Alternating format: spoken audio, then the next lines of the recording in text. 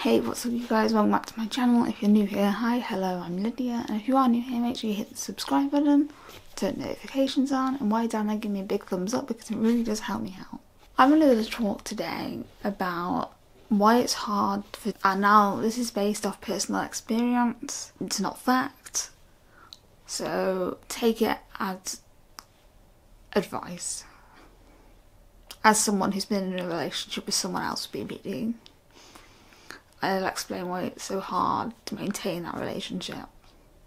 So without further ado, let's get into the video.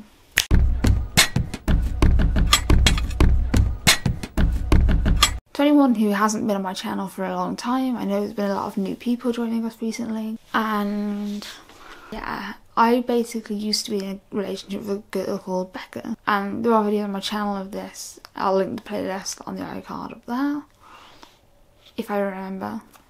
Sorry if I don't. If I don't, I'll leave it in the description down below. Me and Becca dated for about a year and a half. We dated for quite a year and a half.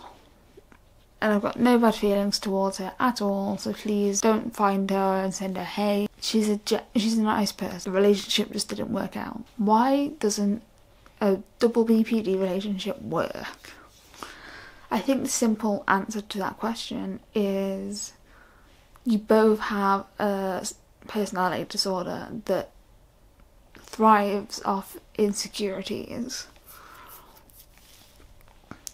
and assumptions and feelings and feeling inadequate and not feeling good enough.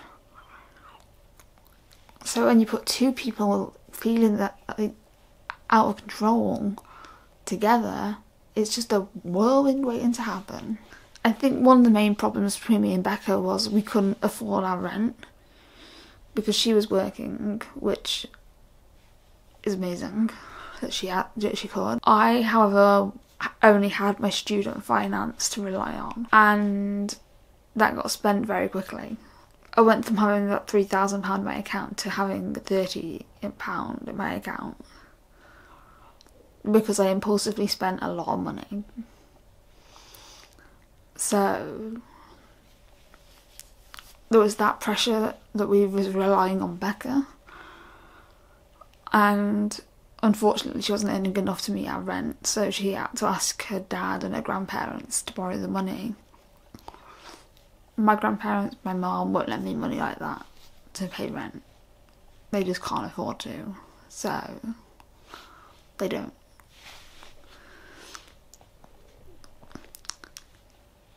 And a big issue is I have inheritance money in a bond, and yes, I can access the money at any point, but I don't want to just spend it on rent and living. I want to spend it on something that matters, something where I can be able to remember my great granddad forever. And that caused a lot of problems in the relationship. Back on the subject of BPD anyway. We was both very impulsive. So she went out and got a car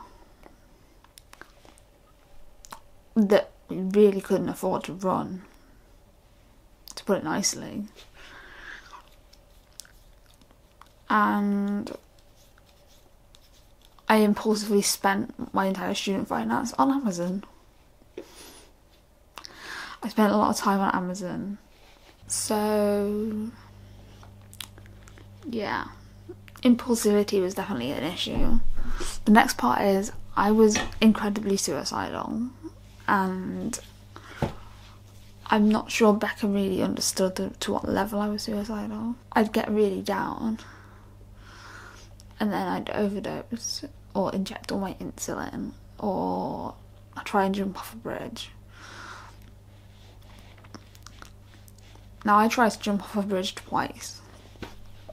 Once after we had an argument.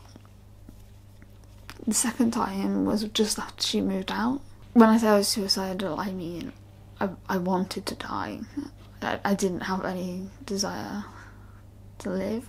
But the reason the relationship didn't work out is because we was both feeling really intense emotions. Like, we loved each other, but at the same time we was feeling, is she gonna leave me? Does she actually love me? And last but not least, does she actually care about me? Honestly, when my BPD was bad, I was always feeling like, is she gonna leave me? And she did leave me. So I moved to Brighton. Then I got sectioned, and I got put on section 3, and we all know that story. I spent a year in hospital, and yeah. I think the biggest issue when you both have BPD is you're constantly questioning the other person as to whether they're going to leave you or not. And it just creates tension in a relationship. As someone who's now been undiagnosed with BPD, I can say that the BPD really did cause a lot of problems in a relationship. Relationships are complicated. I'm in one now, and I've never actually met the person. I'm meeting him the week after my birthday. And speaking of my birthday, if you want to get me a gift, I have an Amazon wishlist, which I'll link there and in the description down below.